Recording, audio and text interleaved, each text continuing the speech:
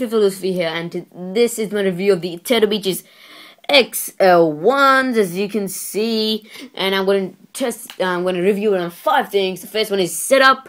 It's a good setup, and stuff like that. Is it easy? This next one is sound quality. Does it give you the right sound quality?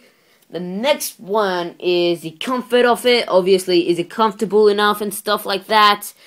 The next one is the durability. Does it last? Is it strong enough and stuff like that? And the last one, the main important one, is it worth the money? So I'm gonna address it out of 1 to 10 for each of those 5. Let's just say the 5 things. So the first thing is the setup. So for the setup, you're gonna get this bunch of wire. The first time you open it, you're gonna be confused, but it's pretty simple. All you gotta do is basically don't worry, I made a setup video for it. You plug these two in, and which is game sound, which is pretty good, I guess. Game sound, which is pretty good. Most headsets this cheap don't give you. This cost me around like 50 bucks. No, 60 bucks, yes.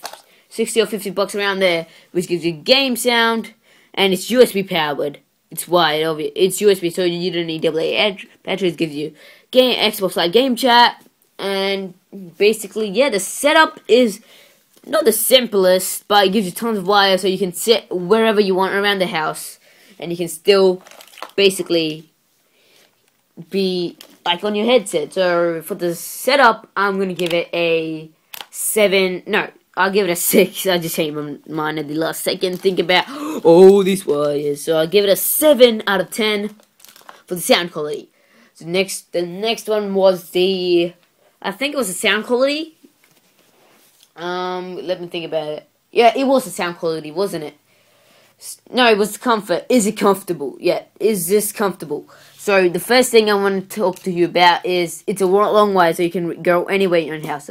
It's this. It's a stretchable. It's not a stretchable. It's a mic that you can move anywhere. It can be in any position you want. So you can just keep it next to your mouth, far away, up, so it doesn't come in your eyes, down below, and it goes both ways. So it works for righties and lefties. I think this is a very good attachment for this headset, because it gives you the peace of mind. And basically, the next thing is it's got this headrest, which most headsets have. I just got an error on my phone. Don't worry, I'll play it.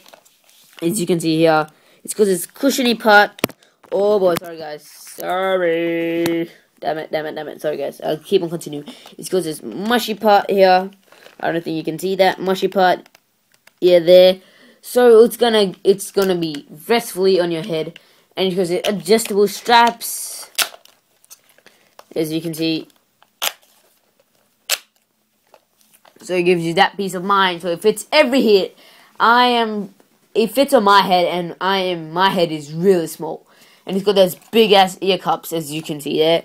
And the greatest thing about this headset is that it fits over your ear. So if you use like normal earphones, like if you even use a normal earphone, how the the headphones go into your ear, these go on top, which gives you the best quality. So if someone fires a gun behind you, you're gonna hear it from this side.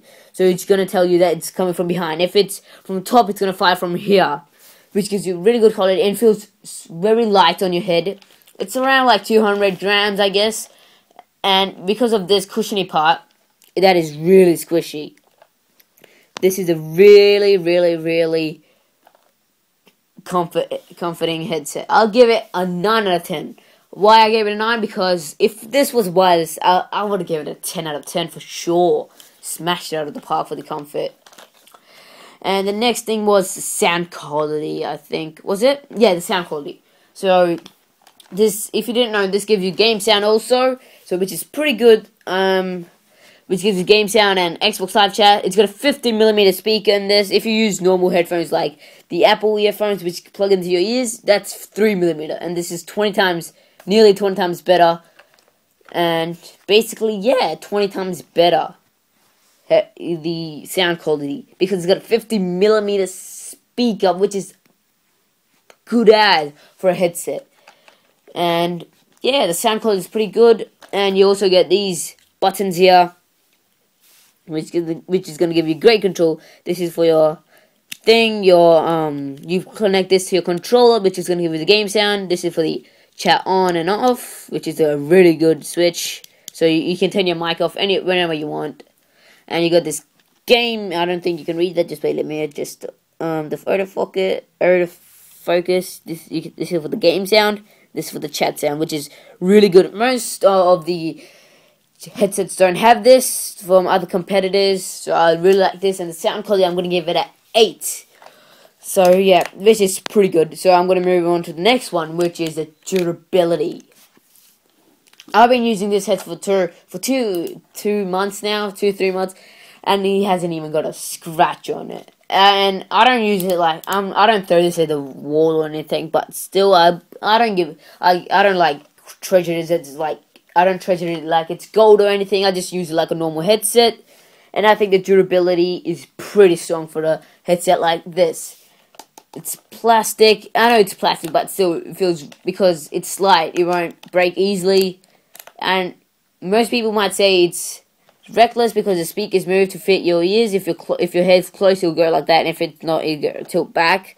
But I think durability of this, if you can see, there's no scratches or anything on it. I think it's really good. And the wires, well, your dog might bite on it, but yeah, but your dog might bite on it, but still, what can I say about that? And may I say, the color of this looks exceptional.